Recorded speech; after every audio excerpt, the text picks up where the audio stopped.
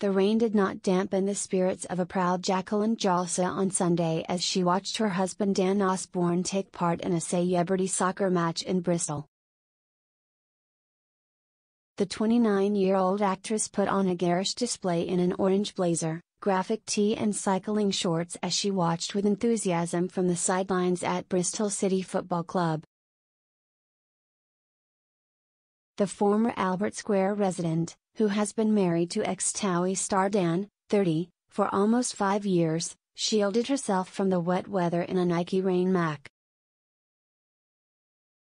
Jacqueline, best known for her role as Lauren Brenning in EastEnders, brought a touch of glam to Ashton Gate Stadium with her thick-strapped Fendi bag.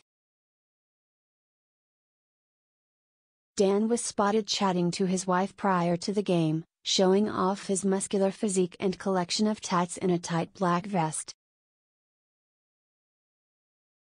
The game on Sunday was raising funds for Chloe's fight with Ewing's. Ewing sarcoma is a rare type of cancer that occurs in bones or in the soft tissue around the bones.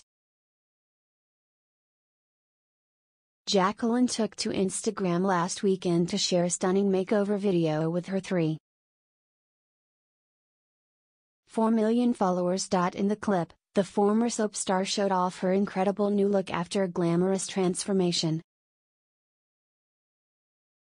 The brunette beauty appeared first on a train, makeup-free in a casual sweater, before showing off her newly conjured appearance.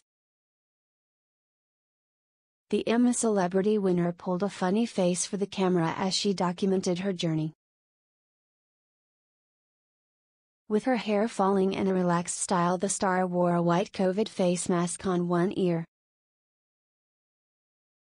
Jacqueline, who shares daughters Ella, 7, and Mia, 3, with husband Dan, wore a tie-dye collusion sweater emblazoned with a red heart.